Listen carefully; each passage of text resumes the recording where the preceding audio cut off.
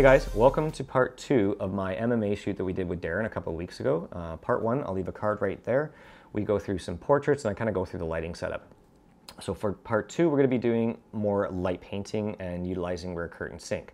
So if you don't know what rear curtain sync is, it's when the flash goes off or the strobe goes off at the end of the shutter cycle. So in this case, we've got a 2-second exposure. I'm going to use this. I think this is an old theater device, maybe used to focus light on actors on stage, but for today's purpose, it's going to represent our shutter. So what we do is we click our button, our shutter opens up for our 2-second exposure. At this point, it's capturing motion with our consistent lighting that we have.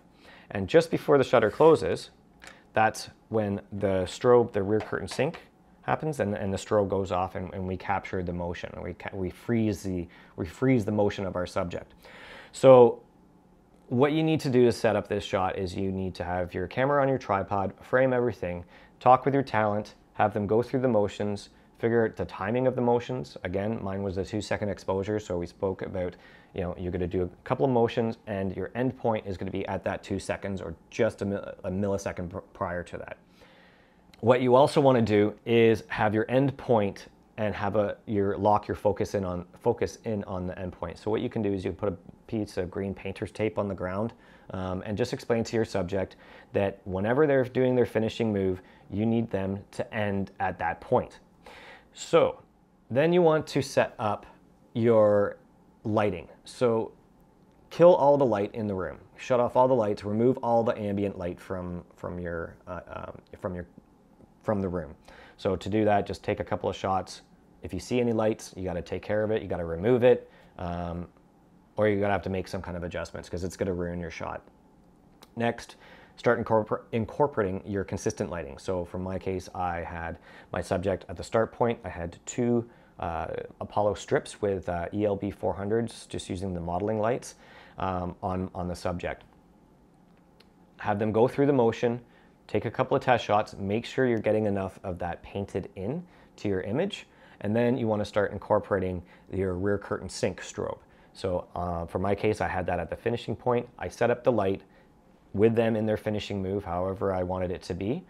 Again, explaining that green tape is imperative that that's where they're stopping, and then set your power for your rear curtain strobe. Then you just got to start playing around. You got to start practicing. So have your subject go through, take your images, and that's what we had to do. We did a lot of images, and we're going to go through a couple of them here. So let's just go through them now. Doing your final, right? You gotta be up in the air, this, and try and get yourself up in the air like that. Okay. Right? Remember you're hitting a brick wall, so everything's just stopping. Okay, so here I'm just explaining to Darren that he's got to keep his left arm lower because it was blocking his chin, and then his right arm kept on kind of coming over in front of his face. So I'm trying to explain to him that it's like hitting a brick wall, so that he's not continuing with his motion, because if he continues with his motion, then we're probably not going to get the shot. It's going to flex your stomach muscles, your core. Core is much more professional than stomach muscles. All right, 1, 2, 3. There we go, just a little bit of movement, and as you can see here, it's close. We have a lot of good movement, but again, the glove is blocking his face. So what happens is that if there's shadow, you can kind of see through the image. You can see through him. So you want to make sure that nothing is blocking your light from where you want the main attraction of your image to be. So you want to keep that arm like this so that your face needs to be seen by this guy all the time. So you're just like that. Okay. Right? Yeah. 2, 3. That was close. That's pretty darn good. It looks like you're getting right into it there. Boom. Like That face though. Yeah, that's pretty darn good. And see how the flex in their bicep there? Yeah. That's pretty sick. We can do another good one. Yeah. We can do better. Yep. Okay. 1, 2, 3.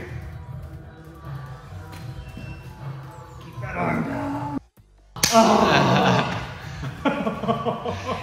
How was that? Stop blocking your face, man. You gotta get a shot. Ah, that face. Too bad. The other arm. The front arm. Oh, front? Okay. Yeah. Get some fucking shoelace on that and tie it to your pants. All right. 1, 2, 3.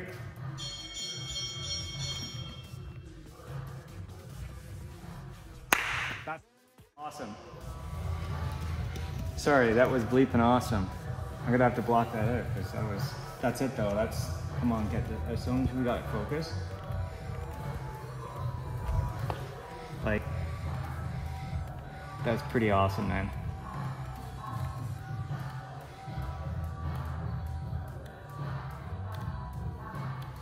That's awesome. Oh, what do you think, man? I like it. It's up to you, man. Yeah, that looks good. Let's go for one more. Okay. Just because we got it. I know we got it now. Let's do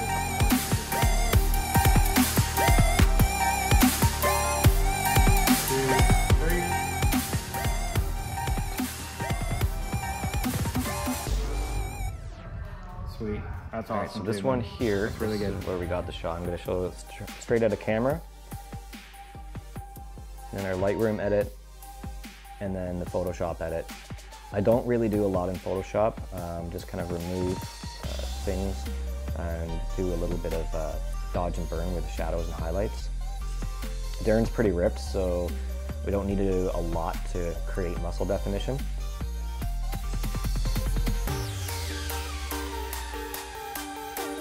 So here we're doing more of a shot that I want for an Instagram post. Because Instagram is more of a portrait style as opposed to landscape, I wanted the distance to be shorter.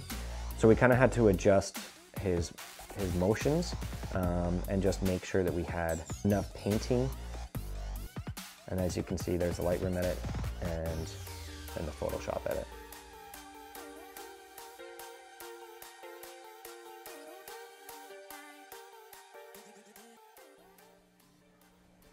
So that's that, guys. Thanks again for watching. If you have any questions, leave them below. Like, comment, subscribe, share, all that wonderful YouTube stuff. So let's talk about the elephant in the room. This is the Canon 85mm 1.2 RF lens, the brand new one. The predecessor to this lens, I had for a while. I got rid of it. I love the images that I got from it, but the keeper rate was like, it was just too slow. The autofocus was way too slow. This one is apparently a lot better. So I'm gonna be shooting an MMA fight tonight, and we're gonna test out how quick the eye autofocus is with the new updated EOS R and the 85 1.2 RF lens. So stay tuned for next one, guys. We'll catch you then. Thanks.